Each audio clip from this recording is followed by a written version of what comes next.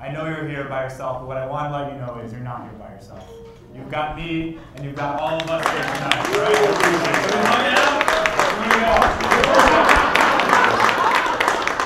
I was reading this and I was like, what am I going to do with this guy on stage? I know what's coming. Do you? Okay. This has happened to me before. This has happened to you before? Okay. During the 2013 spring semester, Urschel taught a section of Math 041, Trigonometry and Analytical Geometry to Penn State undergraduates while he was playing football, which at Penn State is not a small thing, right? That's how many hours a week. It's like a full-time job. He was also doing research in multi-grid methods and computation mathematics. I don't even know what that is. And then he has a paper published called Instabilities of the Sun-Jupiter Asteroid Three-Body Problem. That was published in 2013 in the Journal of Celestial Mechanics and Dynamical, is my saying it right? Dynamical? Yes, dynamical. Dynamical Astronomy.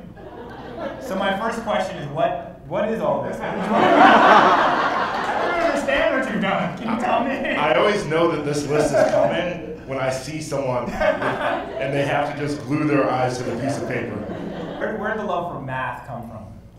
Ever since I was a little kid, my mom, she saw something in me with respect to mathematics and the sciences, and she just really pushed that, and she really fostered my growth in that area, and she just always encouraged me to do well academically. How did your teammates treat you? Did they treat you differently, knowing that you were like a 4.0 student and doing all the stuff, or the same? No, not at all.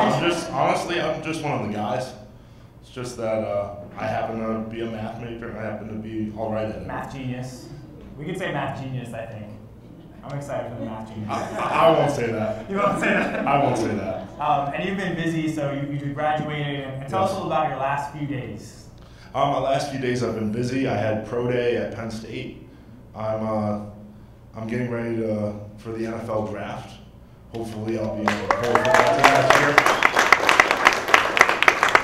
I've been making rounds to a couple NFL teams. We'll see where I end up.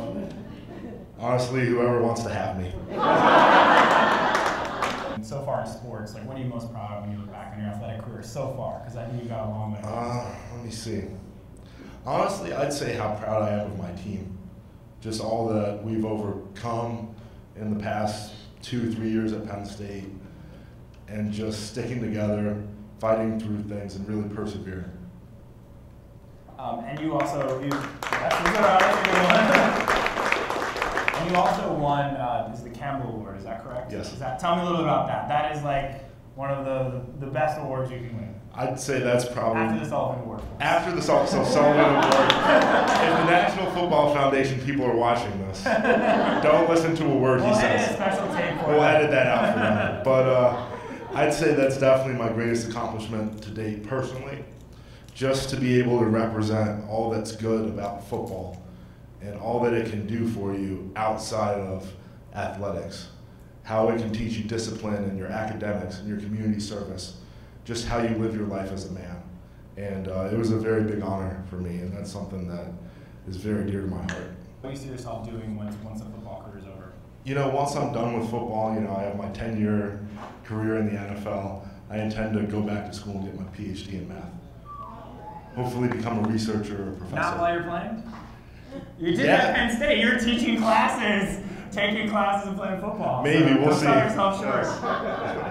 And what has it meant to you to be a Sullivan Award nominee? What's it meant to you to be here and be in such a prestigious group? Honestly, like I said before, it's just an honor to represent all that's good about sports. And I have to say, he has the future as the most amazing motivational speaker. You've got the football, he's got this amazing math science background, amazing story. You're so well spoken, great representative for your school and for everyone, for the AAU and the Sullivan Award. So thank you so much for being with us here today. And good luck. Thanks a lot, John. So one thing about the Sullivan Award is that we have the biggest envelope in the history of awards. To unveil the envelope, I'd like to welcome back up to the stage President Forrest and the chair of the AAU as well, Willie Brown. Come on down, guys. Ready, Tim? We're ready. Are you guys ready? Yeah. 2013 AU James E. Sullivan Award is presented to John Urschel in the sport of football.